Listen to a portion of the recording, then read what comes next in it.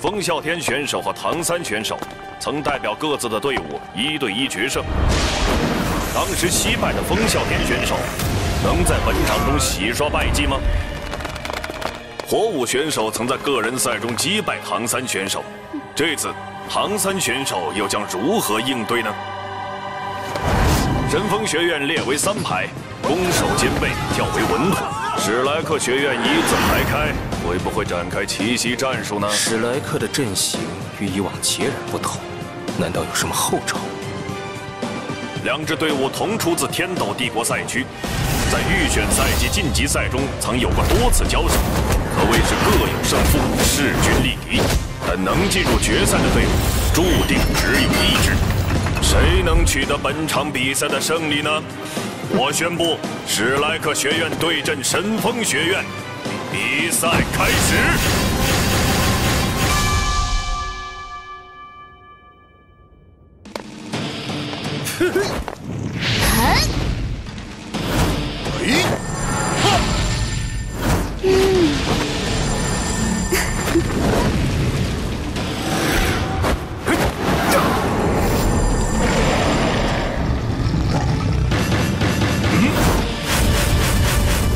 他们在干什么？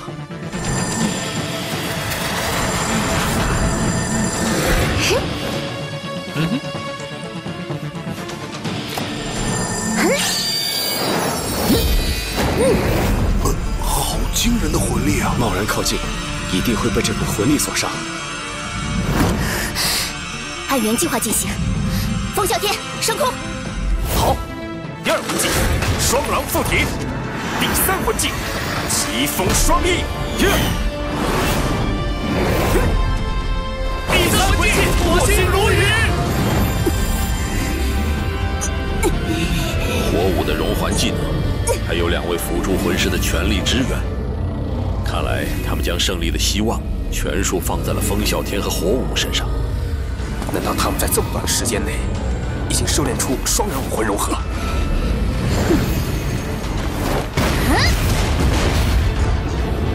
双人融合技，火舞与风啸天的默契配合，将神风学院的整体实力大大提升。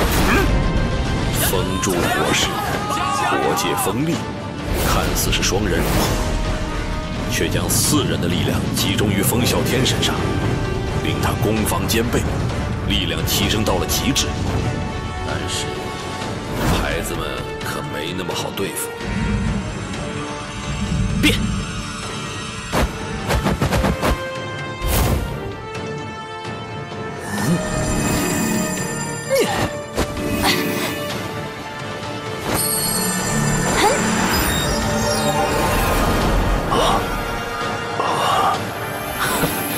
想不到蓉蓉也会这招融环技能。毕竟是7宝琉璃宗宗主之女，只不过融环所消耗的魂力过于庞大，轻易不会使用。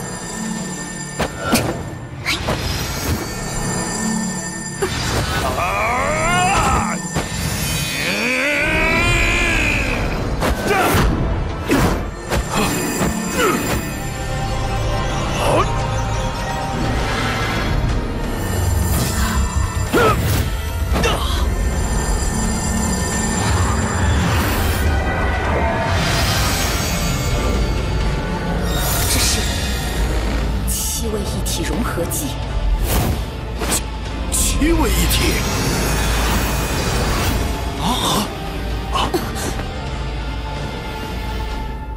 一般来说，只有武魂和魂技极为接近的魂师，才能施展这种融合技，就像当初的苍辉学院。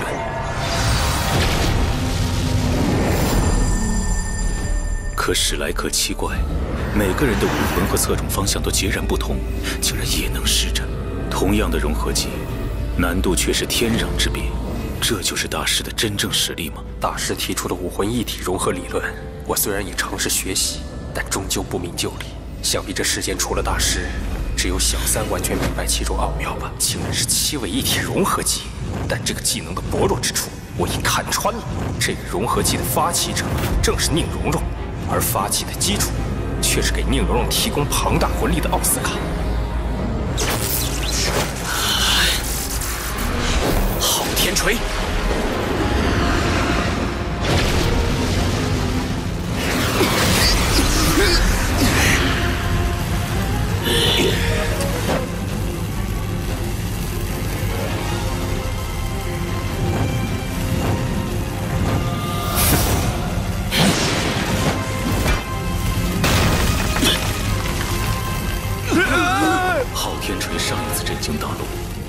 便是昊天斗罗对前任教皇千寻疾的一战。如今，昊天锤再度显现在武魂殿面前，不知又会掀起怎样的腥风血雨。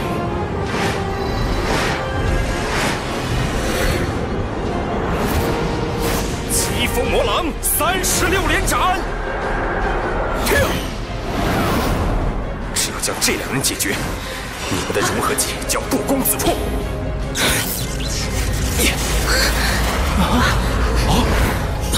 好快，那3人的增幅竟能使他加速到这种程度。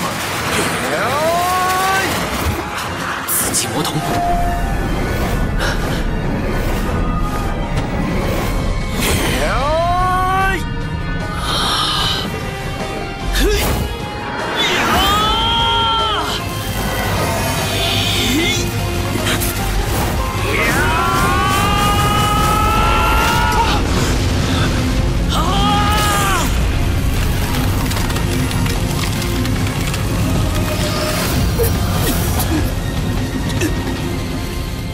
疾风魔狼36连斩！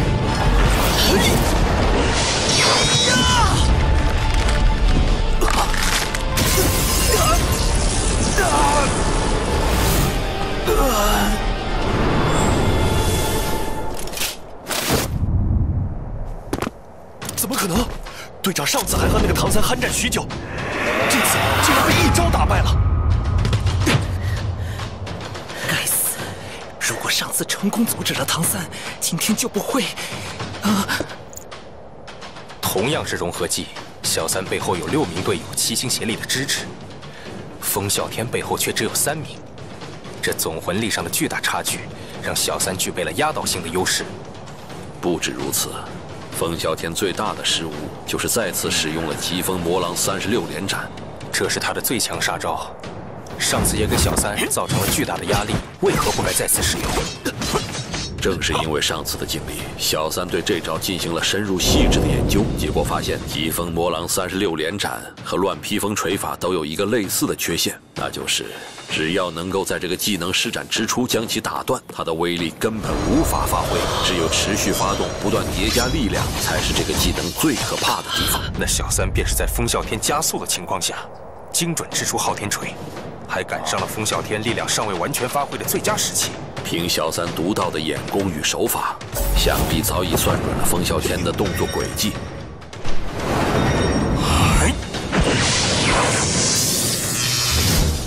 这才瞄准翅膀而非胸膛，保住了风啸天的性命。但小三的处境更加危险了。昊天锤越是展露锋芒，武魂殿的杀心便越坚决。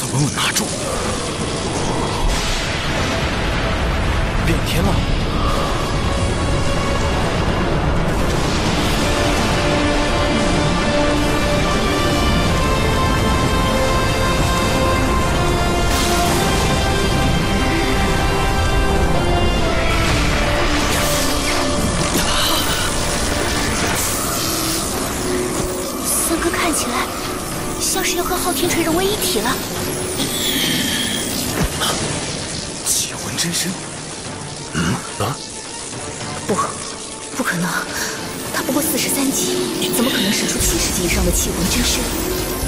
我教给他们的7位一体融合技，虽不像武魂融合技那样强大，但却可以将众人的力量连接、凝聚、集中爆发。此时小三的魂力也是7人魂力叠加后的成果，再加上9宝琉璃塔的叠加增幅，小三的魂力竟已高达70级开外。这就是为什么小三能不可思议地跨越整整30级魂力的差距，驾驭气魂真身的真正原因。兽魂师的第7魂技必然会是武魂真身化身为自己的武魂本体，拥有巨大的爆发力，实力以几何倍数增强。而气魂师的第7魂技就是气魂真身，以自己为气武魂的灵魂，令气武魂的威力达到极致。如果气武魂本身很强悍，那气魂真身爆发的威力只会比武魂真身更加恐怖。他们还没放弃，他们都是值得孩子们敬佩的对手。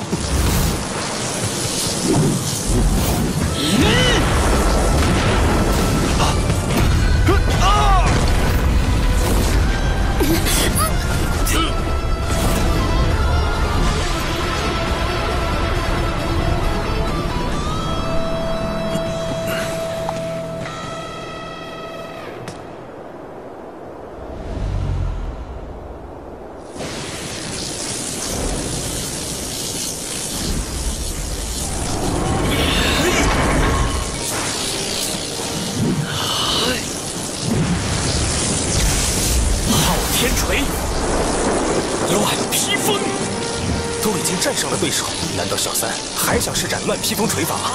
恐怕整个赛场都会被一击毁尽。这股惊人的威势，莫非是天下第一气魂昊天锤？停！爸爸，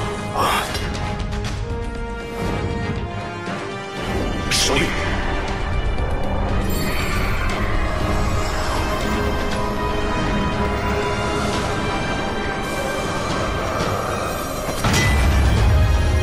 回魂，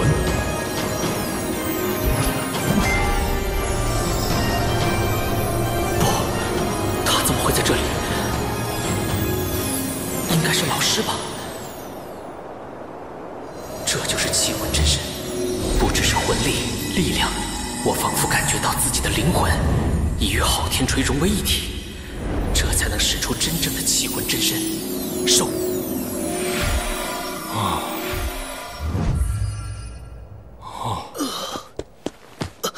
好险！如果没有老师的及时提醒，我可能已经失控，继而被抽干灵魂了。我宣布，本场的获胜者是史莱克学院。好。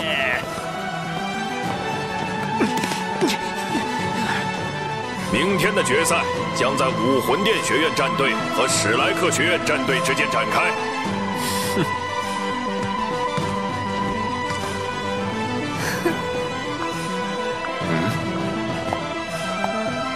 老师，谢谢你。没想到你竟然能用出昊天锤的气魂真身，果然不愧是当时第1气武魂，是我失误了。